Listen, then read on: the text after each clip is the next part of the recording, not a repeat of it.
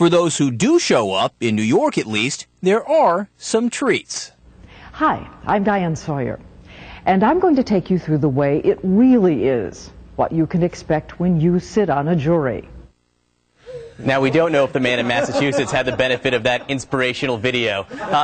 Prosecutors there have not decided whether they will press charges on the brazen jury duty skipper, but if they do, some of the charges he could face are contempt of court, perjury, and obstruction of justice. That's pretty serious stuff.